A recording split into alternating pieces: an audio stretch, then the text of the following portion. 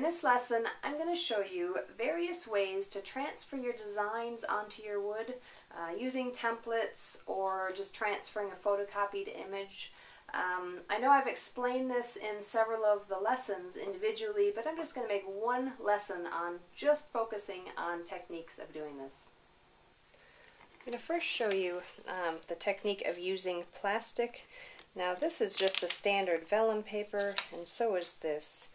And what's nice about this is if you can draw on your design on the wood, and then you want to be able to transfer it. So what you do is have your design on the wood, and then take a piece of vellum paper, then you can trace on your design and then cut it out and do a repeat of that. And what's nice about this is also you take it, you see how it's a half of a leaf, you take it there and then transfer it and trace around the outside. So you can do symmetrical carvings with that. You can take it and flip it.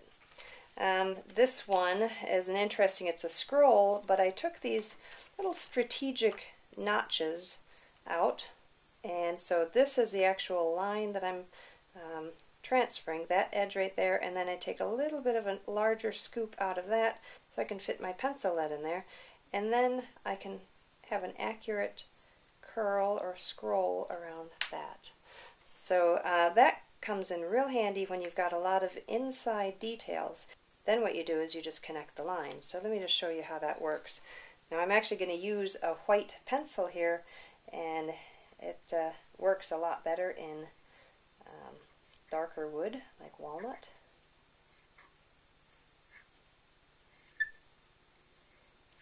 Okay, and then, well, I probably should do the outline too, but I just wanted to show you how to do the inside. But the only problem with this thinner plastic, it is sometimes difficult to run a pencil along the edge. So I'm just going to show you another option. Alright, yeah, I should probably sharpen my pencil too. And this is actually a charcoal pencil, which works really well. Okay, so then what you do is you come back and then you just have a few lines to connect. Just keep the curve, and then you've got those inside lines transferred. Okay, so that is a really good way of doing that. You just need to make sure that these little that these strategic inside lines are cut well, because you can end up cutting all these inside lines and then the whole template will fall apart. So you have to sort of think about it, about strategically placing those and then the best positions to do that detail. Here's another detail of this. Again, this is sort of a vellum paper, quite thin, a little too thin to really run your pencil along the edge. But I also have holes here, so I can't really, well, I probably could end up cutting a little section out of there so I could transfer details. But the templates like this are really best for doing the outside and then maybe a few detail lines, and then you're just going to have to kind of manually draw the rest of them. Now here's another one, but this is a much thicker plastic, and again there's actually a vein line that comes here, so I just cut a line like that, and then sort of this one is the line that actually clears the way so that I can fit a pencil line along there. You got to make sure you're drawing on the right line, or on the right side of that cut. This is just a thicker piece. You can find this in office stores. A lot of times they have the page dividers. You can use that. This, I believe, is this one in particular is a sort of a disposable plastic chopping mat. You can find it in restaurant stores or dollar stores, or sometimes they have them in those where you can buy them for $1 a piece. And it's very good because this is actually a smooth side and it's rough on this side. So you can take, and actually pencils work better than this, but you can draw your design on there, it sticks a little better. Or you can take, if you don't have a rough side, you can actually take and use a marker that actually goes on a smooth surface. They have markers like that. So this is probably the most ideal. Again, these are a little flimsy. Both are transparent enough where I could transfer or trace over a design. This is actually for the leaf on the knee of a cabriole leg, and you can see there, you line that up and just, it's thick enough where you can actually tape it. You can tape it and then run your pencil along the edge. And this one in particular, there's not that many inside lines. It really is an outline which really that needs to be transferred. And you see how you can sort of roll it down the knee, it flexes. The only part that is an issue is if you have a knee that is really curved, like a quarter round type of thing, you can roll it this way, but it just gets a little distorted if you try to curve it across the whole surface. So part of this is going to have to be, line it up as close as you can, tape it down, lock it down, get as much as you can transfer on, and then a lot of it's probably going to have to be done by hand. Here's another template that I've used. This is just a manila folder. It's thick enough, again, where I want to run the pencil along it. So what I did was this top part, this is actually just a photocopy of my design, and I glued it on to the manila folder, and then I just cut out the outside. And then again, this is the strategic areas here. I know it looks kind of strange, but I'll just show you how that works. From here, there, these are those sort of center veins, and then that one, and that one, and then of course the outside.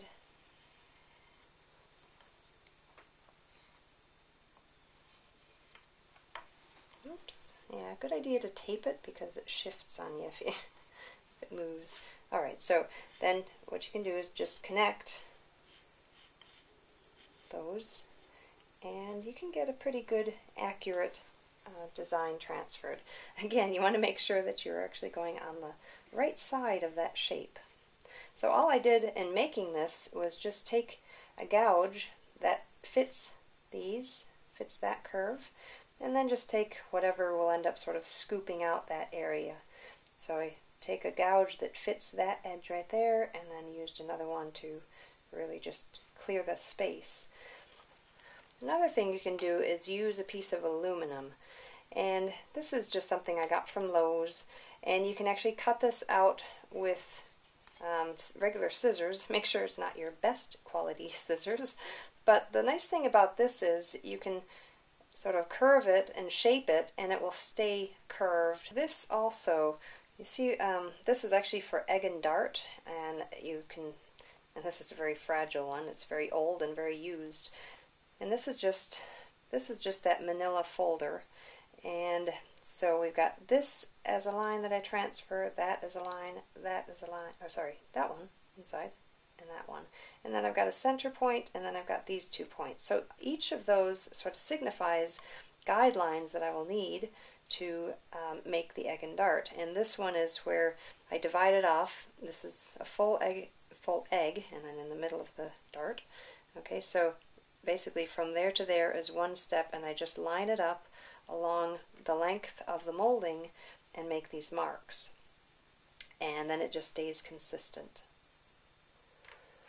This is a thicker cardboard, same thing, but I was able to actually cut out all of the spaces. You can use a cereal box if you want. You can also take a piece of thin cardboard, and there's the ball and claw foot template. You can use that if you know you're going to be making a lot of them and you just want to store it and it's never going to distort. And the same with this. This is actually a profile, and so that's something where you can line it along and make sure that that is exactly a correct, exact profile of what you're carving. And so this is really if you're just really wanting to make a solid, indestructible template, you can use this. And a lot of the other ones, you can take something like this and you can see it gets a little flimsy and a little difficult. It can sort of fall apart. If I was going to do this again, I would probably end up using that thick plastic. It holds together a little better and doesn't really rip in these areas that are being used a lot. It gets very, very thin.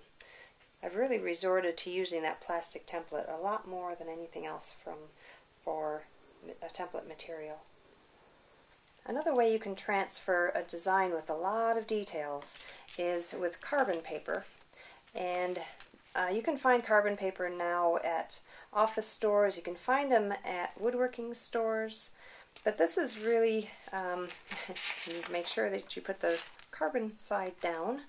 And the difficulty with this is if you are using a dark wood like this walnut and you trace along, and it's sometimes a good idea to use a pen to trace because it just makes a very solid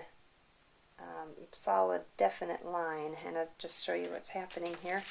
Okay, you can see that it can sort of get lost in the dark wood. Another material you can use is transfer paper, and it comes in all sorts of colors, and you get this from hobby stores or arts and crafts stores, and you can get white, red, yellow, gray, and blue. So if you wanted, let's say, part of your template to be one color, just to sort of set it off, one color, and then part of it, maybe the leaves, to be another one, so they're all set differently, you could certainly do that. So what you would do is tape your design down and then just transfer it onto, tape it down and then transfer the lines. And the lighter colors obviously will show up a little bit more. Let me just show you. The white was really great for, the white is really great for walnut. Let me just show you what happens. And you see how bold that line is. It's really great for just being able to see it. Now the one drawback with this is whatever you draw, or however you draw this, that's what's going to be transferred. So if you sort of get off the line a little bit, that little getting off the line is going to be transferred onto the wood. But there's another trick to getting the exact duplicate of this. You want to take a really good high quality photocopy. Just take it to an office store, take it to whatever they have where you want to actually have a toner cartridge. You can also do laser printer. But what you want to make sure of is, well, inkjet does not work. I've tried it, it doesn't work. But what you do is you turn it over, and there's a few different ways you can do this. Okay, one way to transfer this design down is you use a hot iron and just rub it along there, and the heat of the iron will cause it to transfer onto the wood. Now again, if you're using dark wood, then it's probably going to have, or it's going to be a little difficult to see. This is a little bit better maybe for basswood, something like that, so you can have a dark transfer of that. Or using that same really good quality photocopier, and you just take lacquer thinner and in a cloth, and you just rub the lacquer thinner onto the piece of paper, and that will also transfer that dark photocopied image onto your wood. Now just be careful when you're doing this. It is a reverse image, so you just need to be aware of that. Now make sure when you're doing that you're using gloves and adequate ventilation, because it's pretty smelly stuff and toxic. Now the one thing that is nice about both the process of ironing this and also using the lacquer thinner is that every single line is transferred, and I've even seen where if you've got half tones or gray areas, it'll transfer the gray, and so you don't have to sit there and draw every little line, and it transfers it accurately.